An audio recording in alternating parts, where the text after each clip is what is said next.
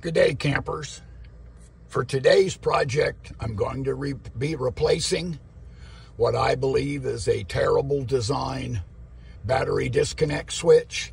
It's located here in my pass-through storage, and it is very, very easy to bump and to shut off.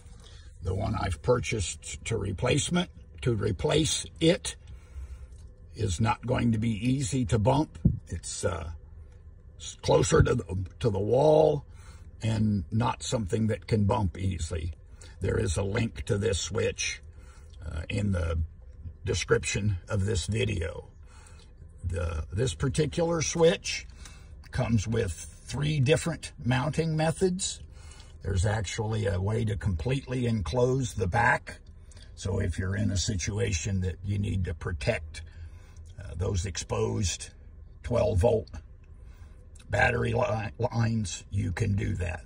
My particular application, this old switch does not have any kind of protection, and it's in a place where it really doesn't need it.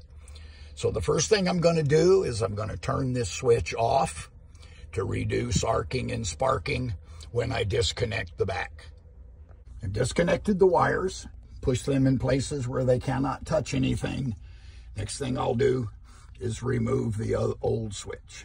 New switch is mounted. I used the 4 screws that the original switch used. This also comes in the kit with 4 little short screws for this style of mounting. Wires are reconnected. This particular switch that I bought has a built-in voltmeter. Don't really need it, but it's kind of handy because it's a visual clue that the battery disconnect is in the on position, because this meter displays voltage when the disconnect is on, does not display voltage when the disconnect is off.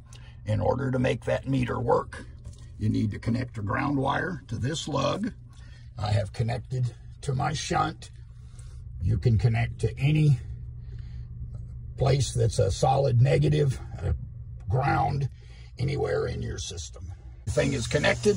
Let's turn on the battery disconnect switch. Switch is now installed. A couple of notes here. First one is, when you install the switch, make sure that the on position is up. Otherwise, your voltmeter will not be right side up. The second thing is that the way I read the directions, the meter does not display when the switch is in the off position. It does display when it's in the off position, just shows a lower voltage. So now we're installed. All is well. Pay close attention in the back when you hook up the 2 12-volt wires. In my particular installation, one of those 12-volt wires goes over the top of the negative connection for the voltmeter. So I made sure that I kind of bent that wire up a little bit so that the lug does not make contact with the negative connection for the meter. Pretty much a straight swap from one to the other. My hole was the same size. The only difference was the mounting holes for the meter in a little bit different place. As always, thanks for watching, and please remember to like and subscribe.